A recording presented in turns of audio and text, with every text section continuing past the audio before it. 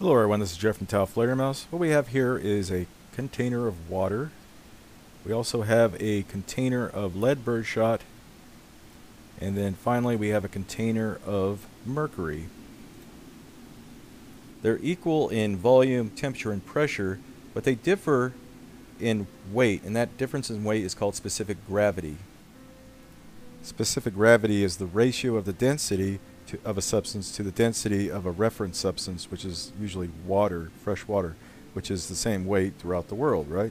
Now water is our reference, so it's given the number 1, has a specific gravity of 1. If that was completely solid lead, it would have a specific gravity of 11.34, and the mercury has a specific gravity of 13.534, over 13.5 times the weight of water. And it's always neat to really see things with your own eyes. Seeing is believing. And we'll dump this 3 pounds of mercury into this glass. 3 pounds is equivalent to 4 12-ounce cans of soda, just as a reference there.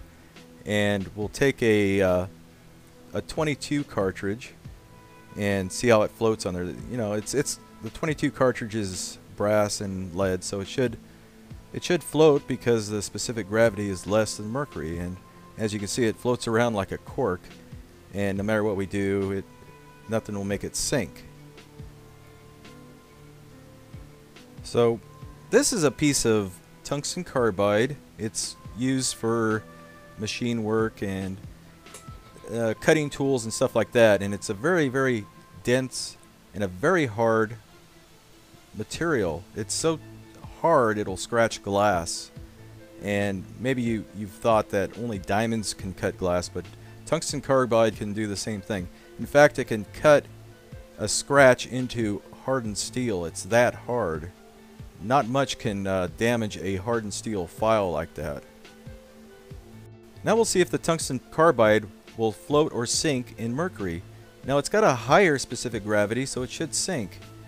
We set it on there and it floats. Why is that? Well, that's because of something called surface tension. And mercury has a very high surface tension. If we fidget around with it and drop it in there, then it sinks. Anyway, I hope you enjoyed this. Thank you very much for watching.